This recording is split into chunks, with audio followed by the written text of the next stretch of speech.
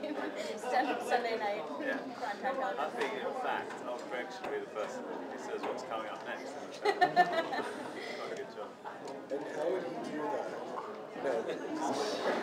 So, Rich, I'm curious as to how you fell in with these guys. Oh God, I got arrested. No. We were on a sketch show together. It was called Unnatural Acts in 1990. Unnatural Acts. Acts. ACTS. And me, Noel Julian, and Sean Cullen were in it. Deeply unsuccessful show. Yeah. And we just said, hey, let's do a show after this. We did Edinburgh. Yeah. Yeah, and you came over and that's it. Yeah, we won. We're going to do it with Sean Cullen, actually. It's going to be Sean, Cullen, you, and us too. And he was doing a one-person show and he couldn't do it. Yeah. We haven't been able to shake him up since. He won't talk to us. we flew Richard over for the radio show as well, which is, it's hardly a night for that radio show. It's unheard of to fly someone over from LA. The BBC were like, what? It's a radio show, there's no money to do that. No, we need him, so it's quite fun. They said that never happened before in the history of it. I didn't demand to be flown, no. I guess that was my agent. You wanted to walk. we had to record it. That week. You're going to come by boat? Slow boat. Around South America. No, so it just sort of turned out that way. It wasn't any plan. It just sort of. Which, you like England? I like England. My sense of humor is more English style anyway. What is that? Well, I mean, I grew I don't up. think that's true. I don't know. I mean, I grew up. Monty Python was on my influence. Yeah, that's good. Okay, sorry. Rich is very exotic in England because, back here he's got no powers.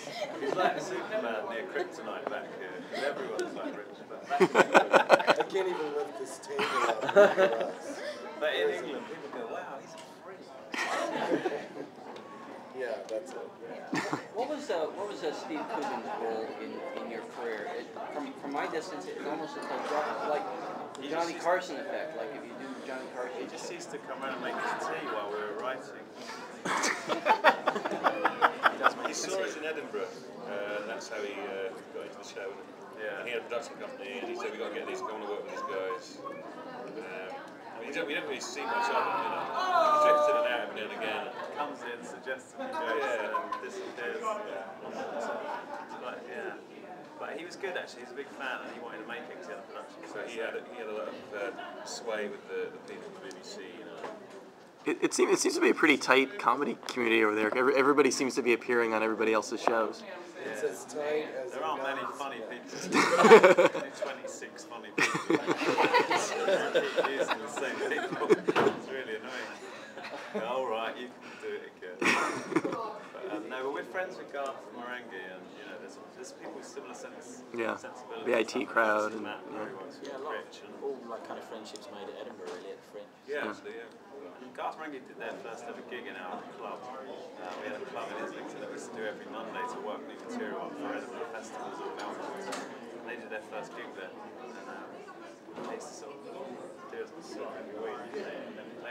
They got a TV show actually before us. Who were pretty good stuff. Yeah. Because they were 12. Yeah. It was a bit like MC5 at the Stooges.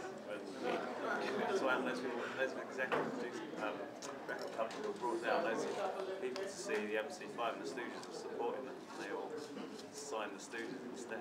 They were like, "Okay, you came to see us." That's what happened with us.